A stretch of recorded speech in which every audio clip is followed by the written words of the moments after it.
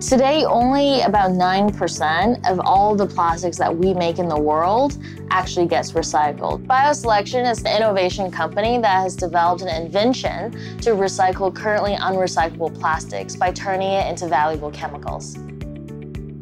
I met Miranda in our high school, McGee Secondary, in Vancouver at the recycling club, in fact. So this involvement with recycling and with sustainable initiatives has always been something that we did together from the very start. I have an example here of what we work with. Chemically, these plastics, these polyethylenes, actually look like this. A really long chain of carbons and hydrogens. What we have invented is a chemical process which can change this molecule by breaking these carbon-carbon bonds to create valuable chemicals out of them. So that they can make cleaner products, they can make paints, as well as performance materials. There's at least 6 million metric tons of plastic bags that our process can actually recycle and create markets for. So it's like an emulsion, basically. In the last 2 years that I have gotten to know Miranda and Jeanny, I have to say it, they're badass. They are doing an amazing job. They are the key to the technology, and they're bringing in all the resources to be very successful.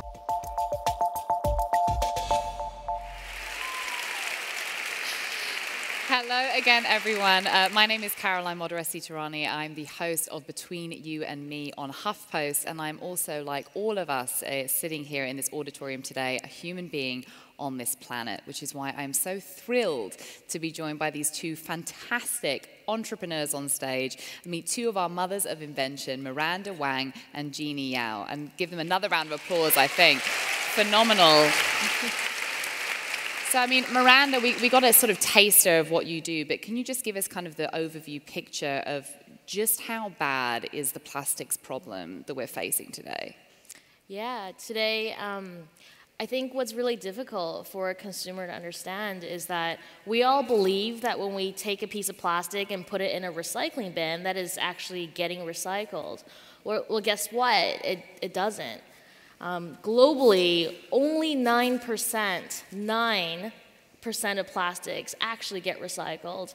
The rest, 91%, regardless of whether or not it ends up in a recycling bin, is actually going to landfills. It's going to incinerators, where it's being burned for some energy, but most of it is being emitted as carbon dioxide emissions into the atmosphere. And there's also a large component of plastics that is leaking into our rivers and oceans because of mismanagement and lack of waste collection infrastructure. Because of this, at the current rate of our insufficient dealing with recycling and collection of waste plastics, there will be more plastic than fish in our oceans by weight by 2050. That's the time when, if I have a kid in the next couple of years, my kid will be my age at that time. And we're looking at massive extinction and pollution in the oceans. I mean, Jeanny, you sort of kind of pioneered the technology behind bioselection and what you do. Can you just kind of explain in, kind of kindergarten's terms, or the terms that, for me, because I definitely didn't pass science at school, but can you just explain how does the technology actually work? Sure. So it's actually definitely a team effort. We've been working with scientists and mentors to build this technology. But on a conceptual level, we're dealing with polyethylene plastic, which is over 1/3 of all plastics produced globally. Polyethylene is, just imagine a long chain of carbon atoms. And the reason it doesn't break down in the environment is that it's so big that microbes cannot access it to break it down biologically. So what we do is we use a chemical method to cut this chain into small pieces. And these small pieces then become functionalized with oxygen so that they have very interesting properties. So these chemicals that we make out of this plastic are actually precursors to higher value materials, including performance materials like your car parts and electronics and textiles. And you talk about a circular plastic economy. So what do you mean when you're talking about that, Miranda? Yeah, so the circular economy is not a new concept, but in recent years, especially with the Ellen MacArthur Foundation and McKinsey's collaboration, it's now become the paradigm for what we must move to when we're looking at especially technical materials, we call them. Plastics are not natural things. They're invented about over 100 years ago by using fossil fuels as a carbon source, and chemists have figured out ways to piece them together into these synthetic massive polymers. So when we talk about a circular economy, it's the idea of, can we take these materials, but if we think of it on more of a chemical level, right? Can we take these molecules and fully recycle it in a way so that it fully goes into new products that we can use as opposed to emit up into the atmosphere? So for example, another way of thinking about this is in nature, when we throw out, a compost, banana peel or something, nature breaks that down using microbes. It becomes soil, and that soil can raise a new plant. But it's a random event, meaning that it's not like one soil particle only becomes the leaf, right?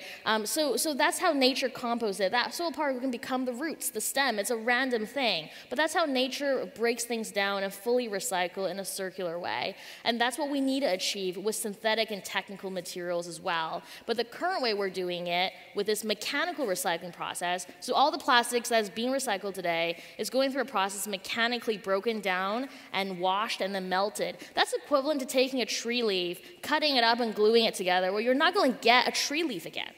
Right? That's why recycling is not working for all of these decades we've been trying. I mean, thank you for explaining on a level I actually understand. I think it's the first science lesson I've ever had where I actually understand it. And, what you're doing on the surface, it isn't something that necessarily sounds glamorous, right? It's waste management. And, when I think when I hear about waste management, particularly in New York City, I sort of think of The Sopranos. I don't know about you guys, but, waste management is typically kind of a male-oriented environment. Jeanny, when you're sort of navigating those male-oriented environments, I mean, is this something that you're cognizant of? Has your gender been an issue when you've been going to meetings and talking to other executives?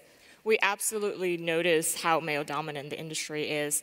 We've been touring waste plants across the U.S. and other countries, and we notice that business owners and operators here are they're part of family businesses, or they're people who don't really have technical backgrounds. They deal with materials, but they don't really know what plastic is, right? They're numbers 1 through 7, and that's all they know. They don't know what type of polymer it is and why certain things are less recyclable than others. So working with them, them bring that industry and waste aspect of the knowledge, and then us in reverse giving them more of the technical and scientific knowledge has been a very fruitful exchange. I think something else to mention is that we're at the intersection of two very male-dominant industries. Waste on one hand and chemicals on the other hand. That is where we will make a lot of our revenue. So the chemical industry is even more so male-dominated. And we've had this experience where we got invited to speak at a technical polymers conference, and it was 3 other women, aside from ourselves, at a conference of 100 people.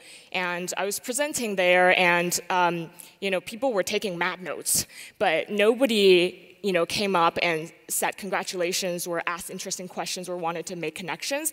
They were just writing down notes so that they can report this back to their corporates, but didn't, psychologically recognize that a woman could be presenting something interesting. Wait, how many of us in this room have had that happen to us in a meeting where we can see the men absorbing what we're saying and then parrot back to us what we've just said? Yeah.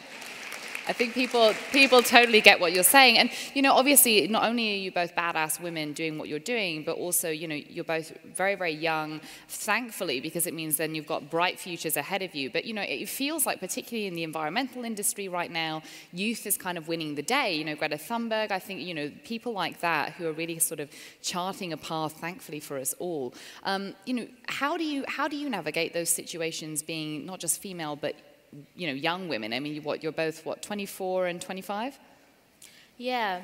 I think it is up to the young people today to rise up and propose solutions, as well as hold the people who have power to be accountable for using the solutions that, whether it's the scientist community or others, have come up with.